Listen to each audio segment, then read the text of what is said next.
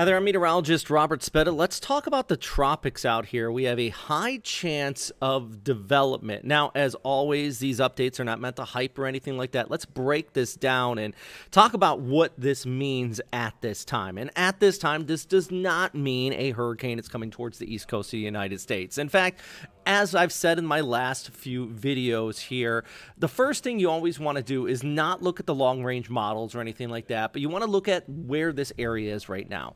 And at this time, it still remains rather disorganized. It's not even being labeled an invest area yet by the National Hurricane Center, but it does have this convection around it. And in fact, if we take a look at water vapor imagery, we can see there's a lot of moisture building up in it. It's moving over an area of very warm sea surface temperatures, and it continues to move off towards the west here, but there is a little bit of shear, and you can see the shear on the northern side of it just like that. Despite all of this convection, it has to continue to combat with that, and even a little bit of dry air on the northern periphery. So there's a look at where we have it right now. The initialization is still relatively weak, but let's flip over to some of the guidance, and this is probably what a lot of you have seen, specifically with the GFS, the American model, showing this kind of slowly developing as we go ahead through the mid to latter part of this upcoming week. And this is why in the near term they have a low chance of development, but 7 days out they do have it intensifying, as you see with the graphic above me here.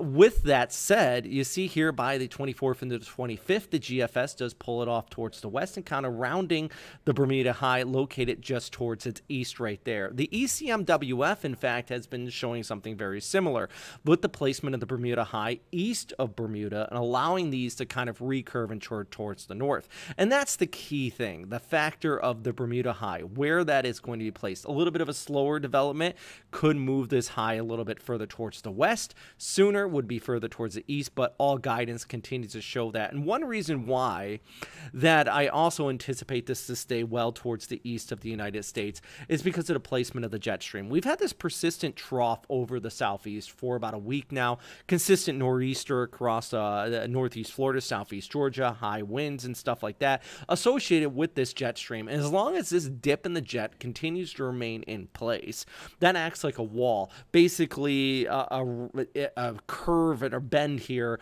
in the overall pattern that allows this to turn towards the north. And you know what we're going to do? We're actually going to I'm going to take a moment just to kind of explain and break down the overall background flow here. And then I'm going to show you what I was just had up there a second ago. This is basically a lower to mid-level overall background flow here. And this just kind of shows you where these tropical systems would like to go.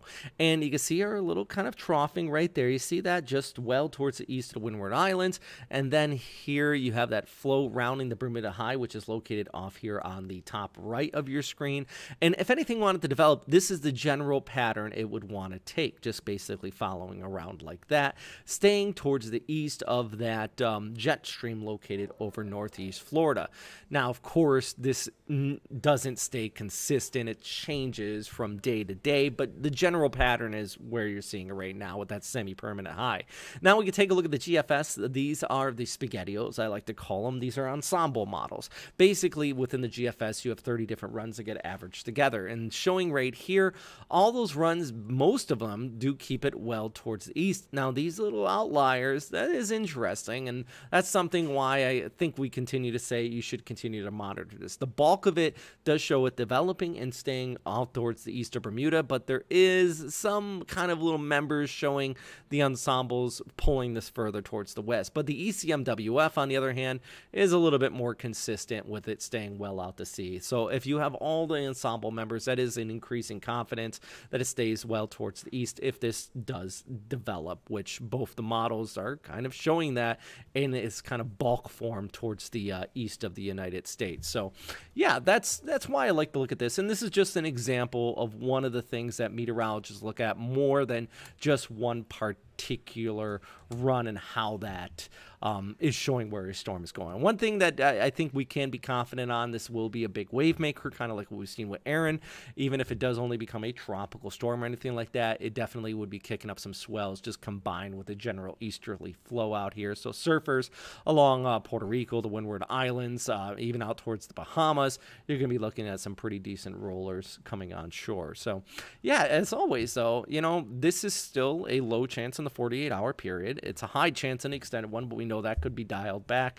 I think the point is you want to be aware of this, but at least at this time, I'm not concerned, terribly concerned for impacts here in the United States. Still needs to be watched. As always, I'm meteorologist Robert Speta. Hey, if you got any questions, shoot me a message. I would love to hear from you. Stay safe out there.